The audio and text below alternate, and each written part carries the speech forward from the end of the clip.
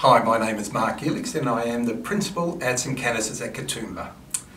St Canice's is a small school. Currently our enrolments are about 140.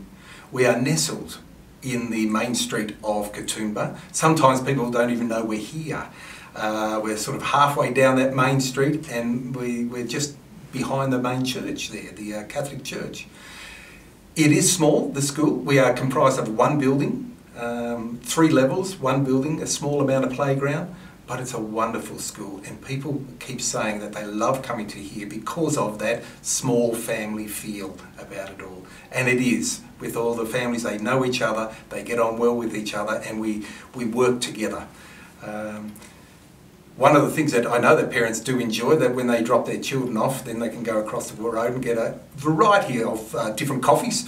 They're on sale at the shops across the road, so it's lots of advantages for being in a small school. It's a wonderful place to teach, and these teachers here, all the staff here, are fabulous.